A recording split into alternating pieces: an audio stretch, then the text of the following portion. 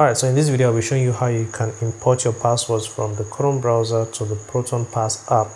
Now this video is for Android, so maybe I'll be making a separate one for PC users.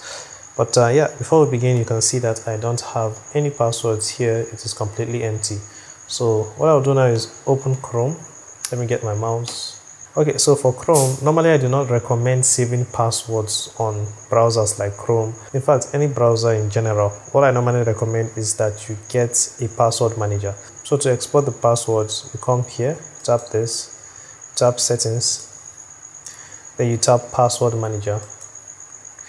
As you can see, I only have 2 passwords over here, and this is not even a password, but this is the only password that I have, and this is a password that I created as a demo. Come down here to settings and then tap export passwords.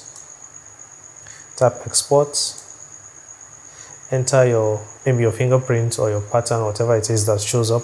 And after entering your password, Chrome is going to ask you where you want to store your password. So I would recommend you tap here, then tap the name of your phone, then just tap save. Just try to remember the name of the file, then tap save. So after that, you open a new tab or a new browser if you want. I'm using another browser, and then you head over to proton.me. After doing that, you tap here and then you tap sign in. So after entering your password, you're going to see a list of products by Proton. So you just tap Proton Pass. From here, you'll be able to upload the passwords that you got from Chrome. So if I tap this, then I tap settings down here, you'll see the option to import. Next, you tap around here, and then you tap Chrome, then you tap choose a file, tap media picker, then just scroll down till you find that file called Chrome passwords or Google passwords.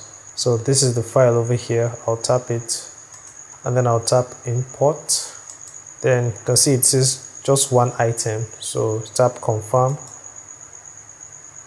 and it says imported one item. So if I head back to the app, just give it some time, it's going to refresh. Now you can see that the password is here.